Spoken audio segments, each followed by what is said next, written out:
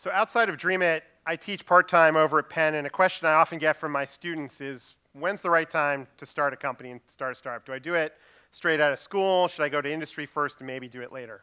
And what I tell them all is this, that most successful entrepreneurs are those who have insider knowledge. They have some fundamental insight into what's broken and how to fix it. They have a vision for the future, and it's inspired vision usually, and they have the skills to bring that future into the present. And typically, putting all those ingredients together happens once you've spent some time in industry.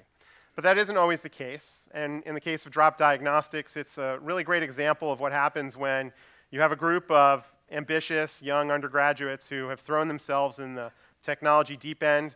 They've made a breakthrough, and they've made a decision to move that breakthrough from the bench to the bedside as quickly as possible. So please welcome Drop Diagnostics.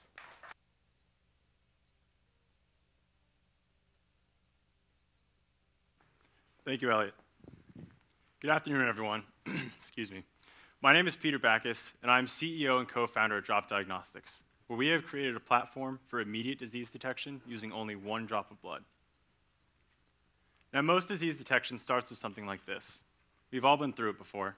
It's painful, complex, and takes a couple of days, if not weeks, to get your results back. This is often too slow for doctors to intervene effectively, especially in infectious diseases, where the clock is ticking.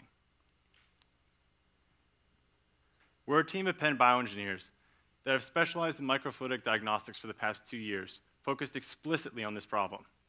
We've dealt with a range of devices and advanced materials, but the one that really got us excited was carbon nanotubes.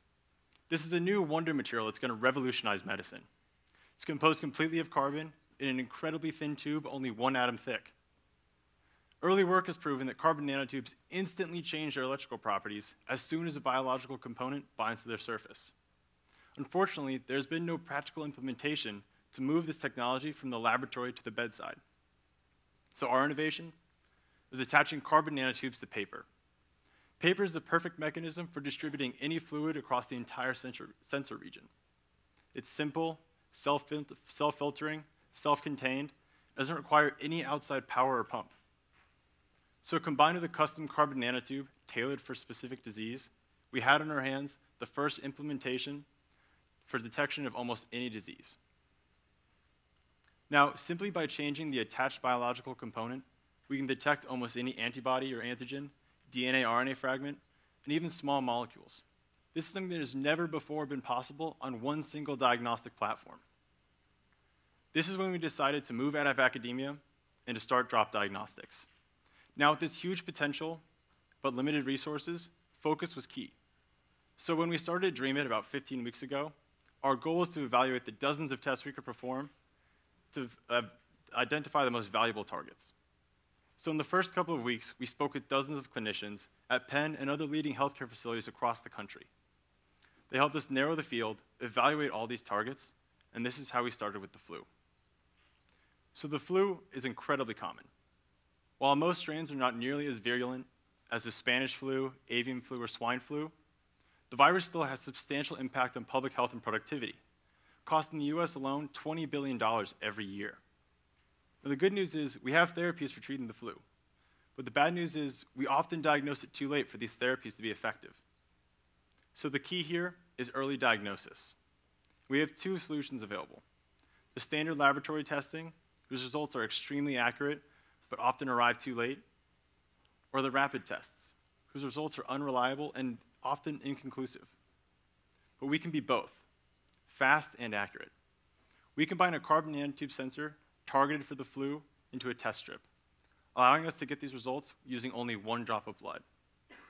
Now, similar to a glucose monitor, these test strips will interface with a reading device, which we're building into a smartphone, allowing us to not only display the results, but communicate them wirelessly, whether it's to your physician, electronic health record, and even public health databases like the CDC. So we're currently working with a benchtop model with scaled-up electronics. And our preliminary data has confirmed that we can detect different concentrations of the target biomarker in a fluid sample.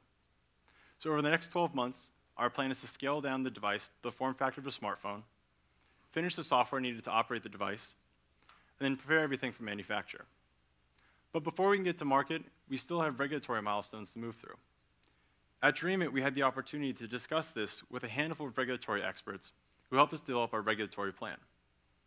We also identified another benefit of targeting the flu, is that there's a very clear 510(k) pathway to market.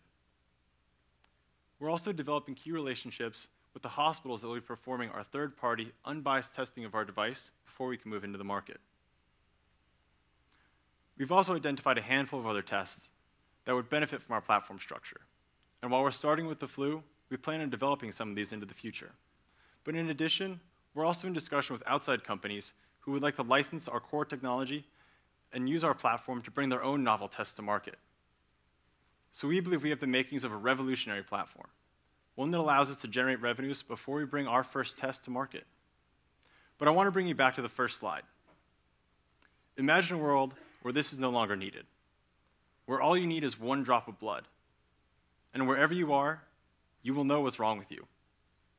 This is the future that we are creating. And it's going to take time, hard work, and capital, but if you believe as we do that there's a better way to move diagnostics into the modern age, I hope you'll take some time and come speak with us after the presentations. Thank you.